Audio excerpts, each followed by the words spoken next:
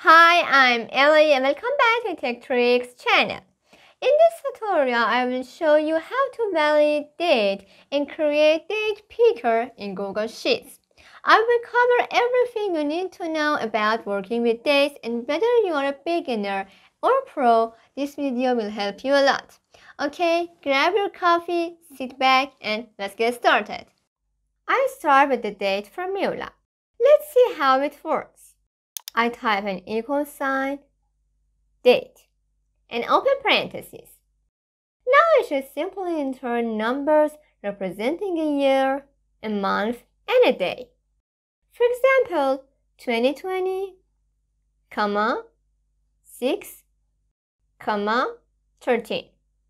Close parentheses. Now the formula returns these values in a date format. Notice that the inputs to date formula must be numbers. I can also refer to another cell containing the date. For example, I have year, month, and day in separate cells here. Now I want to have the date in this cell. So equal sign, date, and tab. Instead of typing the numbers, I select the cells and enter key. As you can see, the numbers return to a date. Now if you don't like how Google Sheet formats dates by default, you can change it. I copy this date and paste it into the cell beneath. Now I go to the Format tab, Number, and Custom Date and Time. You will see the window with lots of different custom date formats are available. Whichever you choose and apply, your dates will look the same. For example, I prefer this one and apply. As you can see, the date changed to the selected format. Alright, for the next step, let's create a date picker with the rule of valid date. I click on the cell or range of cells I want to enable the pop-up calendar or date picker. Then I navigate to data validation from the data menu. Then the data validation rules pane will open. Now I click on add rule. For the criteria, I choose is valid date. Now I check show help text for the selected cell. And then I choose the reject input and done. Okay, now I can see the date picker simply by double-clicking the cell to which I had added the date validation. And I can choose a date. I can change the date format either. I go to the Format tab, Number, and Custom Date and Time. Now I choose, for example, this one. As you can see, the date format changed. And if I choose any other date from the date picker, it will appear with the new form. For the next, I want the user just enter a date before 2020. So again, I go to Data tab and Data Validation. I add a new rule.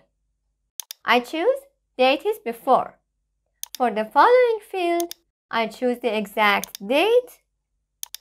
Now I type 2020. Reject the input and done.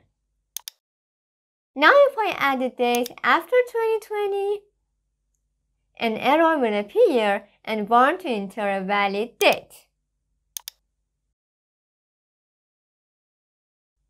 The next type of rule that we can have for dates in Google Sheets is date is on or before. Let's test it. I select the cell and go to the Data tab, Data Validation, and add the rule. Now for criteria, I choose date is on or before. And here, exact date. In the empty field, I type January 2010.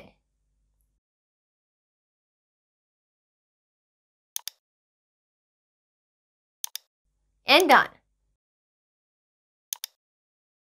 Now if I add any date after the selected date, it will show this warning. I add another date, and it is okay. Date is after and the date is on or after is exactly the same as the date is before or the date is on or before. I just test one of them. Let's give a rule to this cell.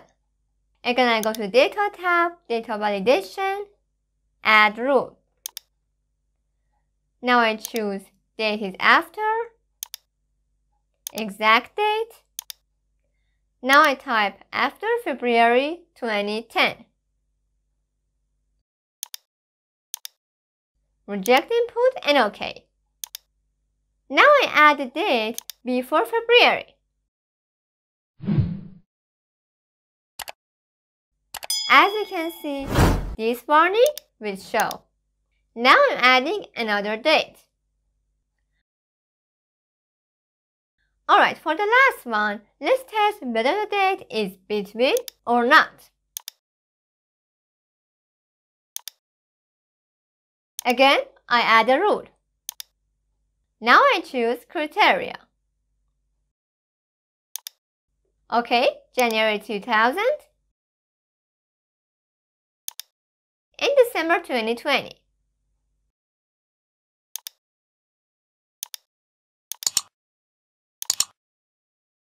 Now I choose a date out of these dates. As you can see, the pop-up window appears.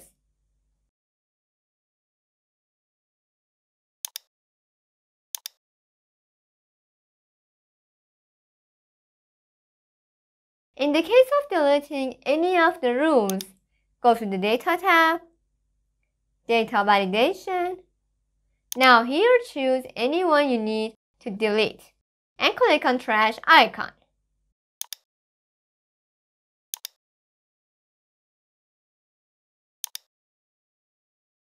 Now it's time to see how much you learned. So try this one. Date is not between May 2000 and May 2021.